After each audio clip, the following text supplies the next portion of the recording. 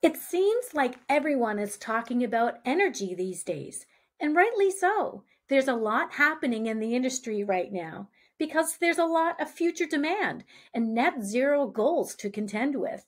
Just ask Claire Harris, an advisor with New Brunswick Power.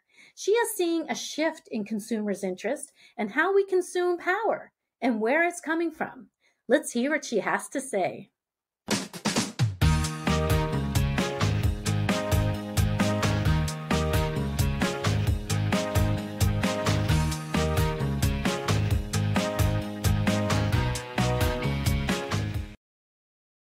Hi, Claire. Welcome to Reimagined Energy. Good morning, Maria. It's nice to see you. Tell us about your role at MB Power. All right. I've been with MB Power a long time. I started my career in 1989 at the Belgian Generating Station after I graduated from Power Engineering Technology, and I've been with MB Power ever since. So starting off my career in a coal-fired station, and I'm now with the Advanced Reactor Development Program. I'm a senior advisor in the area of environment and inclusion. Awesome. So what shifts have you seen in the past 10 years in the energy sector? Well, it's been interesting, as the world kind of wakes up to the impacts of burning fossil fuels. Yeah. We're seeing that, renewables and clean energy sources, including nuclear, are really becoming much more accepted and mainstream. So although I've been working in the nuclear industry for the last 15 years, we're just seeing a lot more activity. And so over the last 5 years, I've been working on the Advanced Reactor Development Program. And we are just, the world is starting to see that, we can't get to net zero with renewables alone. And when you look for baseload power, nuclear is it. So we're seeing a huge shift towards nuclear energy. Interesting, because also energy demand is growing, with the use of electric vehicles on the market. There's a lot more drain or strain on the way that energy is being consumed. What needs to happen to prepare for the future? Yes, there's a lot in front of us, and I think the good news is the technology's there. And so we all really need to just lean in together and understand how to use the existing technology. We're looking at, there's been many workshops happening across Canada to look at how to get to net zero by 2050. And most of those workshops are showing that electricity requirements are going to, double or 2.5 times that of what we have today. Wow. And so how do we prepare for that? We need to actually look at all of the tools in our toolbox. We need to look to wind, solar, hydro, nuclear, for key existing technologies for clean energy. And we need to look at storage and newer technologies like geothermal and biofuels. Interesting, because the grid stability, is important. There's going to be peaks and valleys, and so that needs to happen. So what projects are happening in the region, I guess the Atlantic Canada region, that can ensure that power is consistent? Right. So we are, and I'm going to give it from, give you my perspective from New Brunswick's point of view. And that's really where my focus is. But I will assume that Nova Scotia, Prince Edward Island, and Newfoundland are all looking at, their own integrated resource plans for their provinces and how all of the interconnections work. And so we do buy power from Quebec. We will be strengthening our ties to Quebec, strengthening our ties to Prince Edward Island and Nova Scotia. And so we need to make sure that the grid, the infrastructure of the grid remains, that the maintenance is carried out and that remains strong for us. But now what do we put on that grid is just as important. I'll give you an example of what we have to look at when we're looking at grid stability. We had the coldest day of the year was February 4th of 2023, and that's where we hit our peak. And we needed approximately 4,000 megawatts of energy to meet that peak demand. We had very little wind available to us because it was very windy. The wind was howling through the province, and wind turbines don't operate well under high winds or low winds. And, it's the middle of the night. There's not a lot of solar energy required. So we had to use all of the resources that we had in our at our disposal, I would assume that Prince Edward Island, and Nova Scotia, and Newfoundland, and Labrador will be looking at that same requirement. How do we meet our demands, especially in the wintertime for Canada? And so how do we keep our grid stable, and how do we provide clean energy to that grid? It's it's complicated, but it's doable. Yes. Yeah. It sounds like you say it's doable, but it sounds daunting. Like to me, it does, but I'm sure you guys have it all in hand. There's a lot of people working on it for sure. Definitely making sure that the strategy's there, and that we're going to have the power available to people. And there's a lot of smart people working on it too, from my experience, from what I'm seeing from my angle.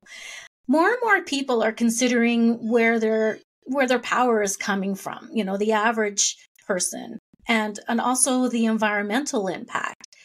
How do we include, the average person in the energy conversation? Like, is it educators? Is it curriculum? What energy means? It's so important that we all have this conversation. I'm probably not the person that gets invited to dinner parties sometimes, because maybe I want to talk about energy a little too often. Oh, I'd love to have you. It's so important that we all understand, where's our energy coming from? And when we don't have it, that's when we think about it. It's like, my goodness, when is it coming back on? But it's, for all of us to lean into the conversation about how do we get to net zero by 2050? How do we actually all work together for a solution? We all need to understand what's involved.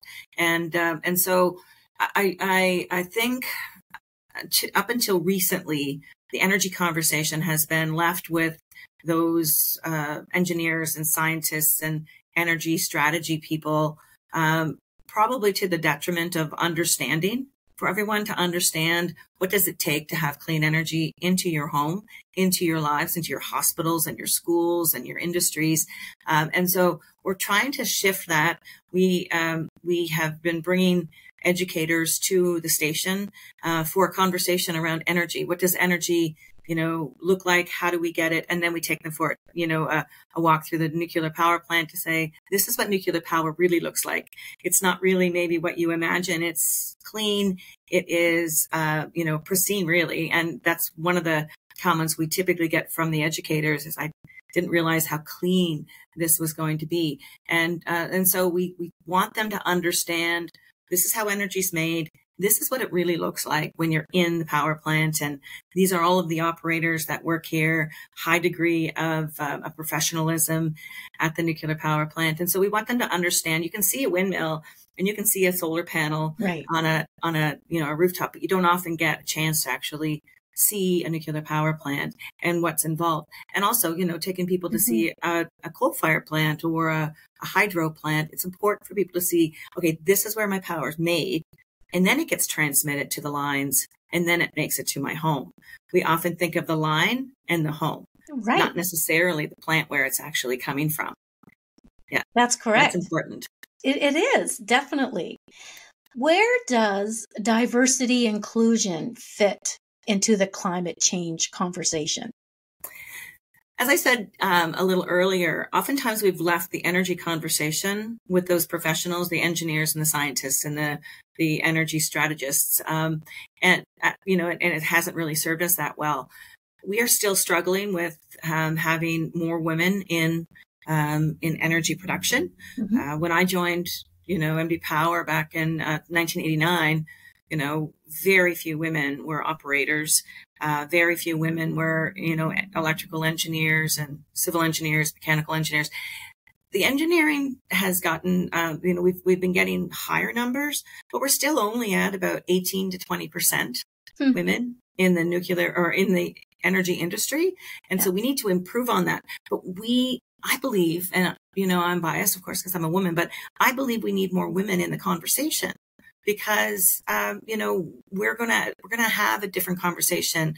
Women typically, will be looking to the future of their children and their grandchildren. And, what does this mean for my family? Men do too, but women tend to be a little bit more focused on the future generations. And definitely Indigenous people are focused on, 7 generations out.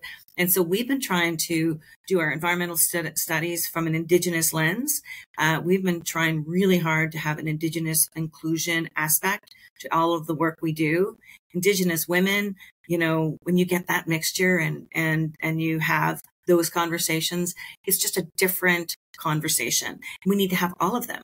We need to have all of the conversations, and we all need to trust that we're all in this together and we're working together for future generations. Absolutely. Totally agree with that one. In your professional opinion, what do the next 5 to 10 years look like? So the next 5 to 10 years, I believe, are going to be that period of time when we're actually all trying to figure out how do we do this together. I'm a member of Women in Renewable Energy. I'm a member of 1 Million Women, Women in Nuclear, Women in Energy. There's lots of opportunities to actually get involved there. Right. But there's also, many, many other professionals that are looking at how do we do this? How do we solve this issue of getting to net zero by 2050 and trying to collaborate and pull all of these networks together so that we're all having actually a progressive conversation, a positive conversation about how do we solve the issue, not how do we be divisive. We need to stop the division and we need to stop saying it's this or it's that. It's everything. Anything that is considered to be a clean energy source needs to be included in the conversation. And we need to start knitting it all together so that we can actually, build the solution together. So I think the next 10 years will be identifying what the solutions are, coming together to actually put project plans together, getting our licensing plans in place, getting our environmental assessments done so that we can actually do the demonstration, of this is how these plants will operate. This is how they will integrate to the grid. This is how they will help to decarbonize industries such as refineries and pulp and paper mills, steel mills, and other mills like that, because that's another area that we have to actually, solve for.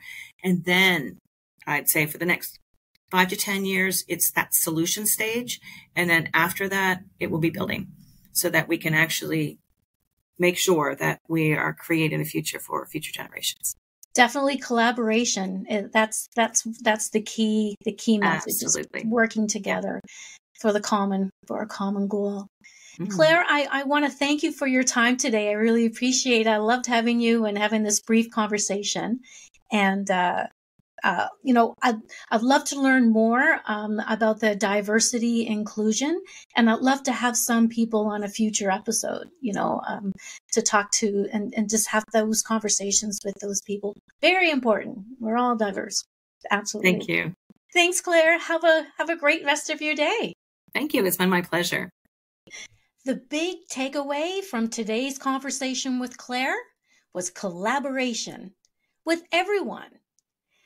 Thank you for tuning in today's podcast.